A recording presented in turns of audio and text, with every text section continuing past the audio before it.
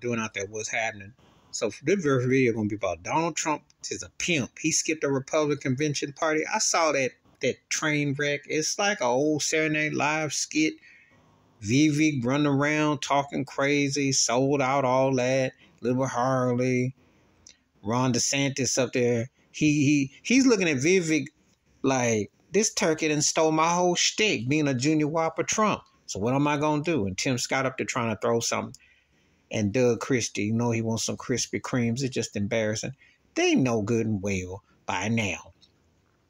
That's why Trump ain't wasting his time. He ain't got to go to none of them. He still going to have the required amount, percentages to run. This is just laughable. Make this mess stop. You know you're not going to win. You can't win. You don't have a chance to win. Why waste your time? You're embarrassing yourself. You're hurting yourself.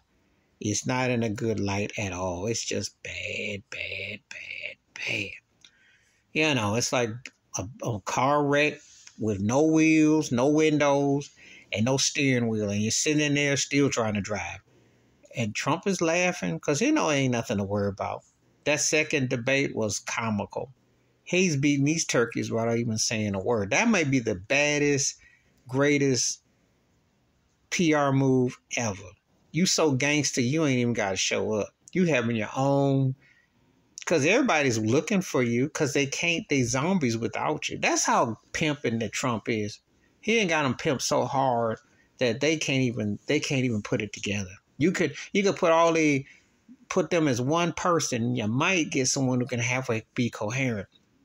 That's gangster Trump. Don't even bother to show up for them turkeys. Just sit there and laugh in the back. Please hit like, subscribe, welcome thoughts, comments. And I do respond. Thank you. Wash your hands. Keep your mind clear. Watch out for another and shitter if you're liking them. Peace.